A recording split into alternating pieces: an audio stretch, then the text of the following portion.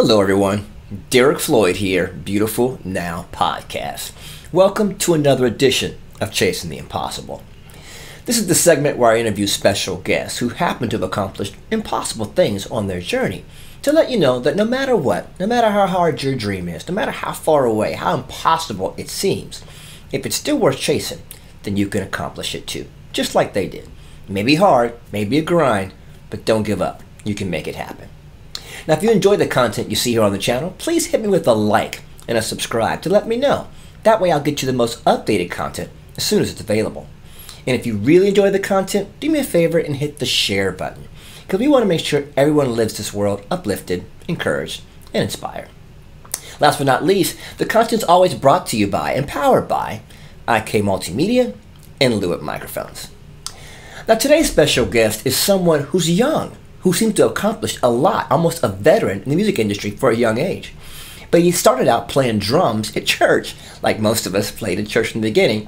But now he's playing in arenas all over the world with Black Eyed Peas.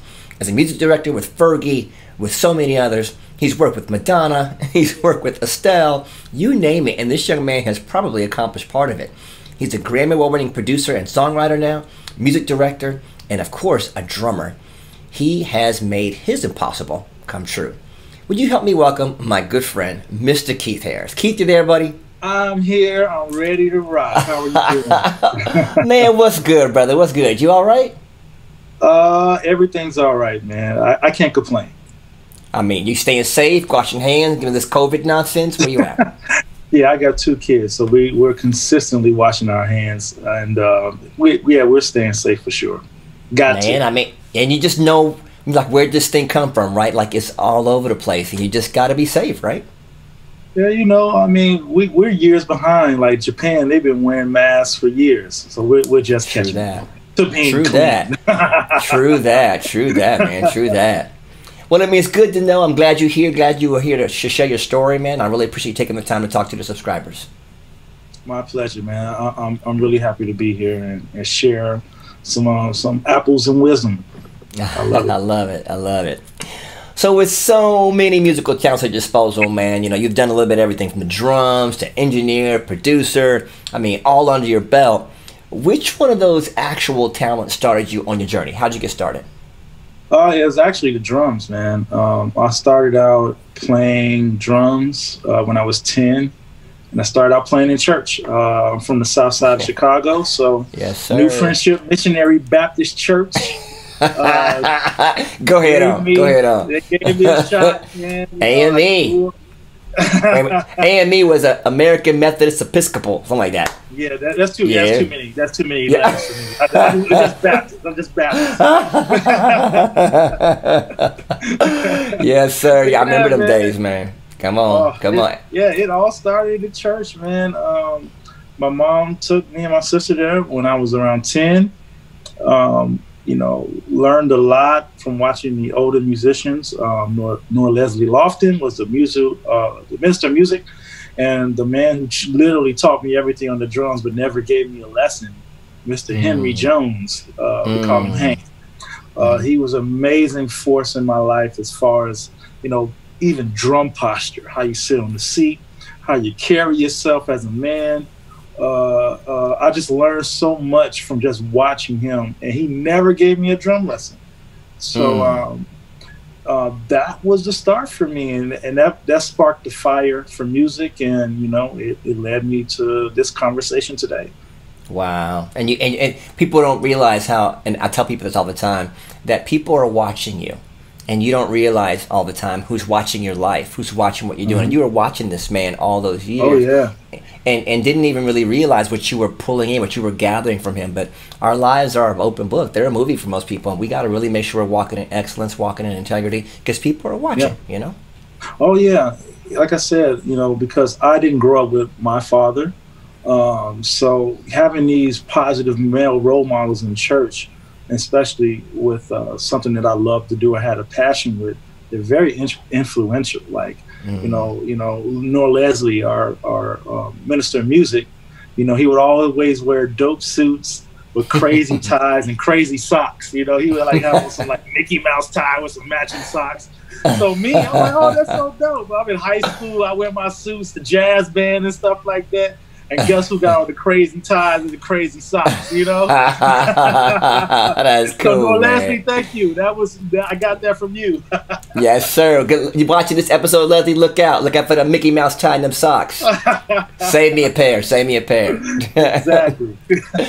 So, man, how did growing up in the church influence your musical style, your ability? Well, it influenced my musical ability because, you know, growing up in church, you have to be able to play so many styles of music because one song may have 5 different types of music in it. You go from a Latin groove, and then you go into a rock groove, and then you go into a bossa nova. It's true. It's true. Folks don't realize church players can play. Oh, man. Really, really play. Oh, yeah. Oh, yeah. And your retention is crazy. We ain't reading no music. Yep. You better feel the groove when we change. You better be ready to go. You better be ready. You better sound like 5 different drummers on one song. So literally, man, just doing all of that, learning that, and really watching the choir director, because you know that's the leader of everything that's going on, prepared me for the Black Eyed Peas gig because I equated you know, will.i.am to the choir director. You know, so he's directing everything that's going on stage and everything rhythmically. You know, I'm watching him. I'm catching his accents and beats and the way that he flows. Sometimes he'll do a rhythmic pattern, and I'll try to catch him, and then we play off each other. So, like I said, those days in church, just being very attentive to the choir director. You know, they trying to move their hands and having the band start, stop, and do all those wonderful things prepared me for the real deal. And since music was your passion early on, I mean, you were able to go to a performing arts high school, right? Curie Performing Arts, something like that? Yep. Curie, what was it? Marie, I can't even say her last name. Man, all I know is Curie Performing Arts. Now, let's just stay right there. We'll go with it. Marie Curie, that's all we need. Yeah. So how I was there, it was a performing arts high school. Now it's just a high school that's really good at basketball. Oh, boo! Okay, you know? Okay. Well, when you went there though, how vital was that education to you and who you are as an artist now, going to that performing arts high school? Listen, it was pivotal. Like, it really let me know that this is what I wanted to do professionally. From, you know, like I said, being in jazz band and my band instructor, Mr. Tyrone Hines, doing orchestra with Mr. Dale Crane, you know, learning to read music, doing all those things. And then also, too, back in those days, I had another teacher who had an electronic synth lab named Mr. Reginald Willis. That's when I first got into programming and learning how to use computers and, you know, program. I used to program like jazz big band arrangements on the keyboard. What? You know?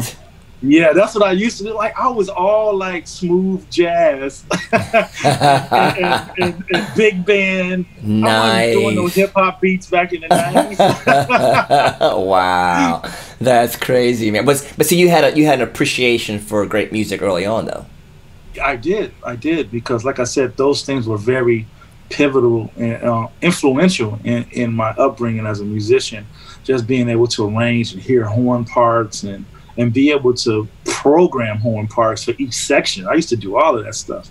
The trumpets, the saxophone one, the bari, the tenor sax, and then the drums, programming drum solos. I was real geeked out on that stuff, man. It was crazy. Wow. So you went from playing the drums at church to going to this high school to be taught to do even more sequencing, to get exposed to even more types of music, and really broadening your depth of understanding and sequencing and synthesis, all that stuff. And then you said, "I'm going to Berklee." How did that happen, and what did that do for your career? Well, we had a couple of former Curie alumni that went to Berklee. So the teacher from the electronic music lab, Reginald Willis, he was like, "You got to go to Berklee." He recommended it to me. He's like, "You have to go." We had a student, Anthony Wanzi, who went to Berklee from Curie, and another lady, her name was Claudette. I forget her last name. But they were like, "You're the next one. You got to go." So for me, it was like Berklee or bust. I had no plan B. There was no other schools I applied for. You know, I applied for Berklee, got a partial scholarship, and yeah, I mean, the rest is history, man. So what did you learn from there? What really did you soak up to make you part of the artist that you are now? Now, Berklee was a great place to be. I learned so much, and I think the most important thing isn't really the education; it's the network of people that you create for the rest of your life. I have so many friends, and still friends to this day, that I went to school with, and I see every day. You know, like 20 some odd years and counting. These relationships are very pivotal because a lot of the people I went to school with are execs in the industry. They're amazing musicians touring with people, amazing producers.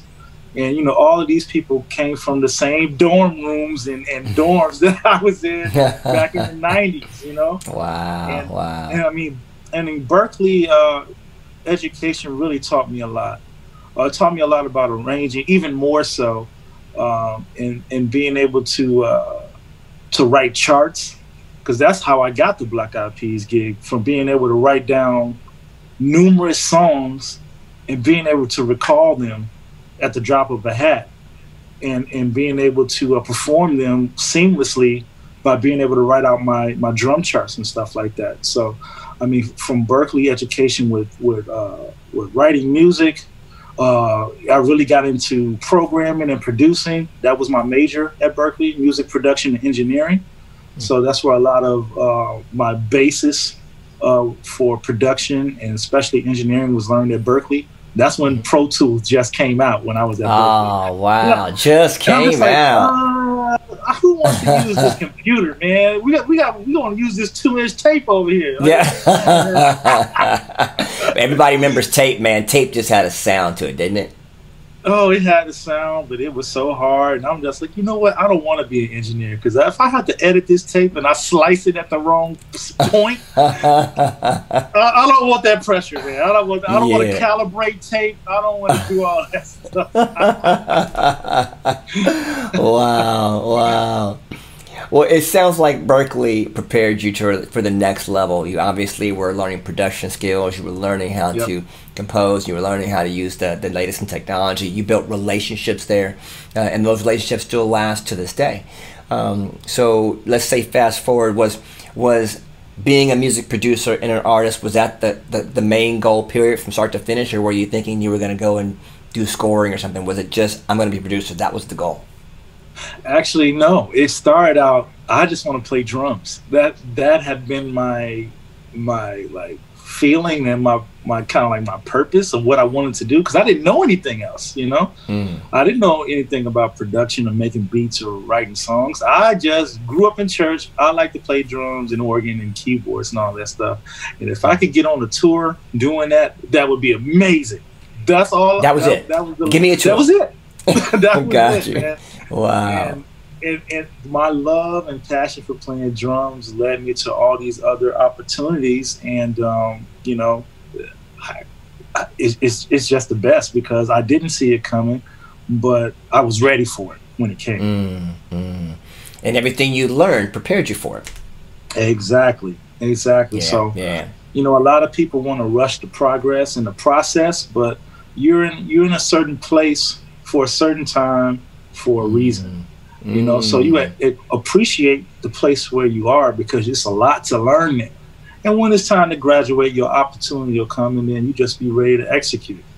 So well spoken. It's like you're in a season for a reason. Learn from that season. Don't rush through that season that you're in. You're supposed to be getting something there where God has you there. Yeah. Once you get what you're supposed to get from that season, you'll get graduated. You'll get your diploma, so to speak, to the next adventure that God has for you. So, but we try to rush it, and that's when we mess up. So I appreciate you saying that. That's a blessing right there. Oh man, patience is definitely a virtue, but it's practice. You know, you have to practice being patient with yourself. You know, that's the most important thing. It's okay. Man. It's okay to take your time. Like I said, I was at Berklee. You know, the thing about Berklee, most people don't even do 4 years. They stay for like 1 or 2, and then they're out, because they either don't like it or they got a gig. I was there for 4 years. So I'm seeing all my friends get gigs and, man, where's he at? Well, he's on with blah, blah, blah, blah, blah. I'm like, damn it, I'm still here learning. You know what I'm saying? I don't want to learn no more. I want to tour. But look at you now, though. Everything you took them 4 years to make made a difference. Exactly. And that's why I tell people, you can't compare your path to somebody else's. You have to walk your path. And what's for you is for you in the proper time. So you just take your time and just make sure you're ready for when it comes and build your foundation. The foundation is the most important thing. The foundation of who you are as a person and then who you are as an individual musician and what you have to offer. Those are very important things. Yeah. Well spoken, well spoken. So give me this then. Fast forward, you come out of Berklee. How in the world do you meet Richard, my man, you know, Young Lord, Fears at Bad Boy? How did that connection happen? Well, actually, Young Lord did a clinic at Berklee. That's how I met him. So he did a clinic at Berklee, and, you know, he was like, you know, anybody got music you want to play? And I had my CD and my beats and stuff. You always walk around with your CD, your children carrying all your CDs. Yes. You know? Always be prepared, man. Yeah, I went through it. Well, like a couple pages. Oh, let me pull this CD out. You know, play it. And the rest is history, man. He gave me an opportunity to kind of be an intern for him in New York, working with him. And of course, he produced a lot of big records for Bad Boy and Big Pun and a lot of hip hop guys. And he had me there engineering and learning the ropes. And what my job was with him was that this is pre-computers, right? So he had an MPC 3000, I think it was, and several keyboards. So my thing was I had to go, for every song that he did, I had to go write out the patches, like what's going to what's machine A, what's machine B, what's machine C, what's machine D, write down the programs of all the songs and all the settings in the keyboards. So if we have to go track this at the studio, I have to recall. All the songs. I have to recall everything. That's a lot of work, man. Exactly. And then you got to do the zip disk and the SCSI drives. Oh man, you going way back. Way back. So that was my job as an intern under Young Lord, just learning from him. And then, like I said on another interview, he taught me how to make pop records. And what I mean by that, what's popular to the ear sonically, because I came from Berklee learning and had a whole, like a lot of facility, a lot of knowledge, a lot of chords and big 8-9 finger chords when you do like this, you know. That sounds amazing. But then he's like, yo, that's too much. You know, let's make it simple. Let's go to 3 notes. You play a triad. Oh my Lord. Okay. So literally learning how to produce and make music that that can be interpreted and felt by everybody and not just musicians. You know, that was a very important thing that he taught me back then. That's beautiful, man. That's beautiful. I think. You know, like you said, you've had a couple mentors, and to have him start off as one of your first mentors is a great leap for most. You know, because he has a great sense of sound, like you said, of pop music, but he has a great sense of what makes the crowd move, what makes people feel right. You know, he's got that certain ear, man. So it was good for you to be able to run somebody that was naturally gifted in that space. You know what I mean? And to be able to learn how to put together what he was doing, all the different components, all the different sounds. Even though you were Berklee taught, he gave you real world experience. You know what I mean? Exactly. He helped me to take what I learned in a book and in a classroom and apply it to the real world. And some of it I used and some of it I didn't, you know. But it's like I said, it's great to have the knowledge when I need it and pull from it. And that was the biggest lesson. You don't have to use all your facility at the same time. You use it specific for the task, you know. And, he really taught me that. And yeah, man, and that's what took me on my path to production, working with Young Lord. So it was so much success kind of fast, because you kind of, I won't say fast, but it came on you right out of school, and you were able to go right into a great career starting with him. Some people think, oh, they never struggled, they never worked through anything hard. Can you tell me about a time where you felt like, man, am I sure that I'm going to do this? This is hard. Maybe you had a failure. You thought this is not supposed to work out for me, or it's a struggle. Because people need to know it's not always straight up. There's hills and valleys in people's path. Can you give me a valley that maybe you went through? Oh yeah, I have several valleys. That was I have several version. Listen, man, it ain't easy. I'll just start from number one. Was that I didn't live in New York when I first started working with Young Lord. So what I had to do was drive from Boston to New York, work with Young Lord from, like, let's say Monday till about Wednesday, somewhere around there. Drive back to Boston, play for my church, because I play organ for my church, Grace Church of All Nations in Dorchester. Play for the church. Come on, Grace Church. Play for the church for 1 hour, drove back to New York, right? That's Wednesday. And then Thursday, I'm in New York. Friday, drive back to Boston because I played for a cover band called Felix Brown. So we would play all over New England. So Friday and Saturday, we would have gigs. Some would be in Rhode Island, some would be in Boston, some in Maine. It just depends. Wherever I am, Sunday morning, I got to drive from wherever I am to church to play for church for 11 o'clock service, right? Finish service, and then drive back to New York Sunday night. Wow. So I did that for 3 years. Wow, man. You put in the grind. Wow. Oh, that's just one story. I mean, just hearing that reminds me and tells people, and I hope you guys are watching this segment, it's not just going to be super easy, pop off, do it. There's a grind to it, and you may have to work extra hard, late hours, for a long time to get where you're trying to go. Man. For sure, man. And that's just one part of it. I mean, I did that, play for church, play for a cover band, trying to produce, and then my mom passed away while I'm doing all of this stuff. Oh, my goodness. I'm sorry, brother. Right? Oh, no, it's okay. You know, she made a transition because she was battling cancer, so she's definitely at peace, you know. Well, God got her. She's good. Through that, going through bad relationships, you know, with women and stuff like that. All this stuff culminated, man. It was like a big ball of stress, you know. And the last thing was the passing of my mom, where I just had to let go of a lot of negativity. And really had to decide what I was going to do with my life. You know what I'm saying? Wow.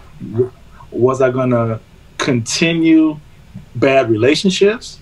Was I going to continue this driving back and forth? Because I forgot to mention the pastor of the church I was playing for and doing all that driving for. He fired me because I didn't live in Boston. What? Right? Wow. But I was still never late, never missed a service, blah, blah, blah, blah, blah. But he fired you. Fired me from the church. So you feeling church hurt? Like, I sacrificed to get all this driving and all this sacrifice for this church to make it what it was. And I've done amazing things for that church. So got that hurt, right? Got relationship hurt. Then you got the passing of your mama hurt. And all this stuff, man, just was building up. And then once my mom passed, I made that decision that I have to let go of negative energy to pursue my goals and what I wanted to do. And as soon as I did that, that's when I got a call from a good friend of mine who went to Berklee. His name was Adam Smirnoff, and he recommended me to do this gig with Prince Board, the musical director with the Black Eyed Peas, but it was for another group called Star 69. So some random show, nothing major, nothing big, you know, did the gig, hit it off with Prince, and that was the start of our relationship that got me into the Black Eyed Peas. Wow. And he called me and said, "Oh, we want to do a 3-month tour. Black Eyed Peas want to do a 3-month tour. You down? You want to play?" And I'm just like, okay, sure. It's 3 months. Why not? 3 months turned into 17 years and counting. Wow. For real? You've been with them 17 years, bro? Yep. 17 years, 2 Grammys, a lot of records sold, a lot of tours, been around the world about 3 times, couple passports, like all of these things, because I finally let go of negativity, you know, and just tried to be more positive and really took a chance on myself, you know. And you said something earlier, and this that ties into what you're saying now. You were in position when the opportunity presented itself. That's something that a lot of people miss. You know, they fuss and moan, oh my God, my life didn't happen. But there were probably times when the thing was supposed to intersect with you and you missed it. You went left or right. But you were in position, you caught that thing, and you made the right decision at that time. That's what brought you to them, and now here you are 17 years later, successful. So position makes a difference, right? Yeah, and a lot of people have an idea of how they want their success to look and how you're going to get there, and that's the wrong way to view it. My success came by doing one gig on a Sunday night for a group I didn't even know who it was. You know what I'm saying? That's what led me to the P's. You know, some people ain't mind, you know, I'm going to play drums somewhere and then somebody's going to see me and then they're going to want me to go on tour. No, it's about being available and being personable and being a servant to actually get you in front of the people you need to be in. You know, even to this day, man, me and will.i.am is tight like this. But when he calls me, I don't, you know, I have my own accolades, but I would never in a million years try to put myself above him because I respect this man and what he's given me, you know? You know what I'm saying? So you always present yourself in a humble place because those things from kings will come to you. You ain't got to do nothing. Just be good and be prepared for when your time comes. That's all you got to do. Wow. That's such a blessing, man. I love hearing stories like that. Love that. So it kind of tells me to the question, and I think we answered it, but I want to kind of dive into it a little bit differently.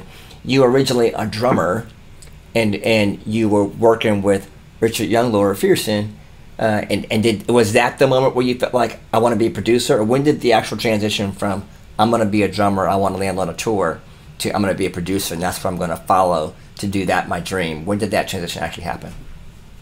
Well, I think I've always had been kind of a producer, but didn't really know it. Like I said, in high school, from programming and doing all those wonderful things, I guess I had it in me. And then going to college, you know, majoring in music production and engineering, I produced several things in college, even a church recording, like a 150 voice choir live recording in Boston that at about 19 years old that I was in charge of to produce a live recording, from finances to paying everybody to rehearsing everybody.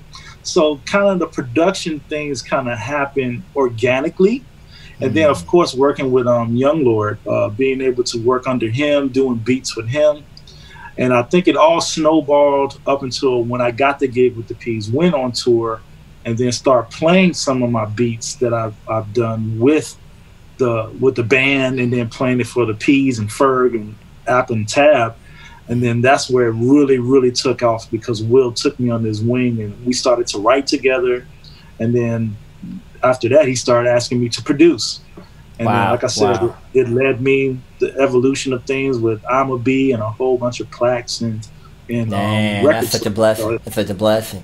What do you think you've got? I hear what you learned from Richard Younglord. You had a lot that you learned early on from him.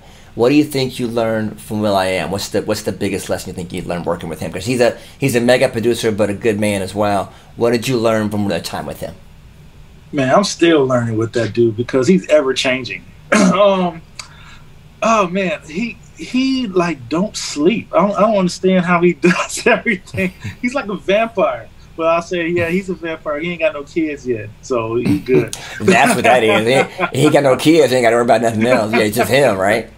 Yeah, that solves that. Being a vampire right now until you get them kids. But I mean, he taught me a lot of great lessons, man. He's the one who really refined my pop ear and the less is more concept. You know, sometimes, you know, we're do beats, and sometimes you get into musician mode, so you feel like you want to add a lot of stuff to the song. And he's like, man, I want you to do me a beat, right? But I don't want you to have no more than eight tracks of music. Oh, no more 8 instruments. That's it. That's all I want. I'm like, oh, okay.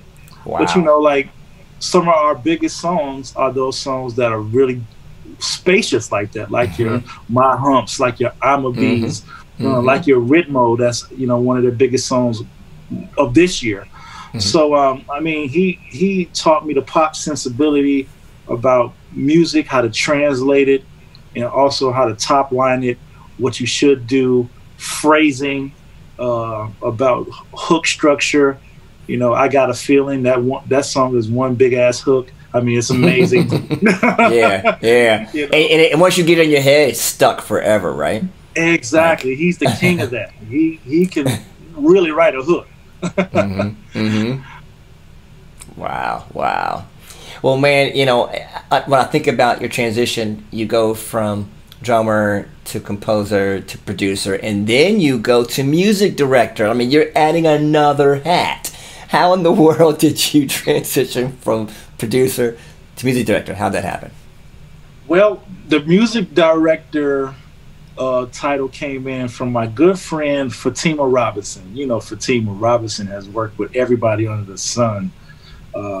Everybody. She's a legendary choreographer, creative director. And while I was playing drums with the P's, she always took a liking to me. We cool, And she's like, you know what, man, you could be a musical director. We need to work. I'm just like, okay. I've never done it before. So my first artist that I musical direct along with Fatima was an artist from the UK named Cheryl Cole. She had a tour called the Million Lights Tour, and that was my first MD gig. And pretty much, like I said, from dealing with being a delegator of people and dealing with a large number of people, I'm a good, guy that can give people tasks and problem solve. I'm kind of good at that. So that was my first gig to be like, okay, how are we going to do this? I've never done this before. And me and my engineer, John Norton, we kind of figured it out. That was the start that gave me the confidence to say, hey, I can do this. So it went from a Cheryl Cole to Miguel to Estelle to Fifth Harmony. All of those ladies individually I've MD'd for. Fifth Harmony, who else have I done? Megan Trainor on her first album. I was her MD. All about that bass? Exactly, yep. Wow. Anything from that album on live shows, that's all me. I love that record. That record was hot. Yeah, that was a great record, man. and like I said, it kind of put two worlds together for me. My live Backstreet Boys world. Oh yeah, you did. Let me not forget Backstreet Boys. Come on. Wow. Oh, how was that tour, man? The last one that they did 2019, the DNA tour. Yeah. That's one of my proudest moments as a musical director. That show was amazing. Working with legendary choreographers and creative directors, Rich and Tone. They danced with Michael Jackson and I mean everybody. Wow. That tour was amazing because they gave me the opportunity to do what I do. They gave me my parameters. And one thing I love about Backstreet Boys, they're very hands-on with the process.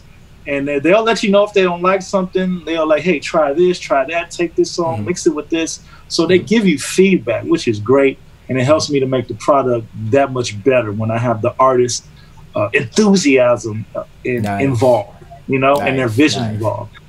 And that, if y'all haven't seen DNA Backstreet Boys tour, please check it out. It's online. And it is I'm about to check it out now. It's no band. It's all pre-recorded. Really? That's how good it is. Wow. The whole thing. But you would never know that it was pre-recorded, all live band. Except for the vocals. Music. Now they are singing though. Exactly. Yep. Okay. Yep. Okay. All music is pre-recorded, no live band, but all their vocals and stuff like that, yes, live. Crazy, man. That's crazy. I didn't even know that. That's crazy. Wow. Yeah. Wow. Yeah, well, I mean, these days though, it's expensive to hire a band though. No. So. Yeah, and that's my dilemma. But a good thing with being a musical director, I kind of have to be the medium for both sides. I understand management and the artists got budgets, and they have to, work within those numbers. But then I also represent the musicians too, to make sure they get a fair wage for the work that they do. I've had some musicians, give me a break on some things because, they down with me and they just want to be a part of the project. But, when I can give my guys the proper rates, and the majority of the time I do, you get experiences like the DNA tour, man. That was amazing. And they really invested in getting it done right. And that investment made them a whole lot of money. Nice, man. Nice. Wow. I'm gonna look up this tour now just because you said that. I'm gonna have to watch it. I'm like, that's my boy. My boy in the back did that one. Yes. All right, man. Like, last question, and I appreciate you taking all the time, man, because I know how valuable time is. I really do. So I appreciate you just sharing your story, letting people see that you can accomplish their impossible. Right now you've accomplished a lot. You've worn many hats. You've been the drummer. You've been the organ player. You've been the songwriter. You've been the producer. You've been the music director now. Are there any more hats left to wear? Like, what's next for Keith Harris? Well, I just put on a new hat. I'm an artist now. I released my first project on August 28th of this year called The Keith Harris Experience Volume 1. What? You should check it out. I'm going to definitely check it. Is it on Spotify? It's everywhere. I'm going to go check it out. As soon as we get off this, I'm checking it out. Yeah, wow. So I got great songs and great features from Estelle, Jordan Sparks, and my homeboy that I grew up with from the block, my boy Renard Hughes, aka Church Boy. He's like he has the voice of Teddy Pendergrass for this generation. What? I'm gonna have to go listen to it right after this. You know that, right? Oh no, you will. What you should do though, you have to listen to it to start your day, and it's definitely gonna get you going. I love it. So you heard it first here, everybody. Go get the Keith Harris Experience today. Go check it out, Spotify, wherever you get your music, iTunes, whatever, Amazon Music. Go listen to it. Support my boy Keith Harris. Check it out. Please do. I got babies to feed. Most importantly, you're supporting a person who's a real human being, who's walked through some stuff, who's fought to get here. He's not some joker. He's out here working hard. He's grinded, and he's earned his living. And now he's doing what he loves, and he's chased his impossible. And now it's possible for you too. So let's make sure we support him, and make sure to support all the great artists out there that are working hard. Right, Keith? I appreciate that, and amen to that. Yes, sir. And one last thing, I really appreciate that you stuck with the church all that time, man. I know that God's an important part of your life too. The faith still makes a difference to you. That's a biggie in my world as always. So I appreciate you. You making sure you came back and forth to church to grind out when you was playing. You was dedicated, man. So that faith goes a long way, Yep, you can never forget where you come from and the people that supported you and propped you up to get you where you are. So I would never forget that. I will never forget those people, and they still support me to this day. So yes, sir. Yeah. Well, man, blessings to you and the family. You guys stay safe. No COVID. Wash those hands. And everybody else that got to watch the segment, we appreciate you. God bless. We'll see you next time. And on Chasing the Impossible. Have a great one, y'all.